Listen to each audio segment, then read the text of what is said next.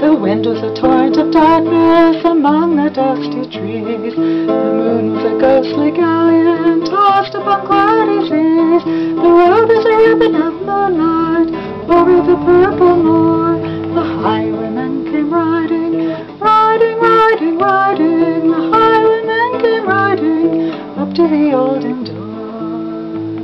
He'd a French cocked hat on his forehead and a bunch of lace at his chin. His coat was a claret velvet, his breeches a doe-skin. They fitted with never a wrinkle, his boots were up to the thigh, and he rode with a jeweled twinkle, his rapier hilt a-twinkle, his pistol about the twinkle under the jeweled sky. Over the cobbles he glided and climbed in the darkened yard. He tapped with his whip on the shutters, but all was locked and barred.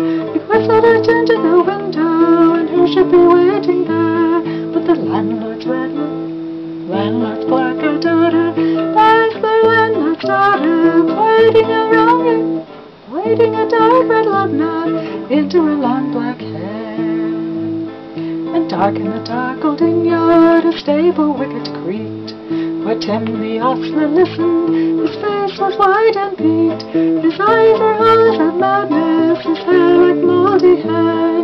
He loved the landlord's daughter, the landlord's red-lipped daughter. Dumb as a dog he listened, he heard the robber say, "One kiss, my bonny sweetheart, I'm after a prize tonight.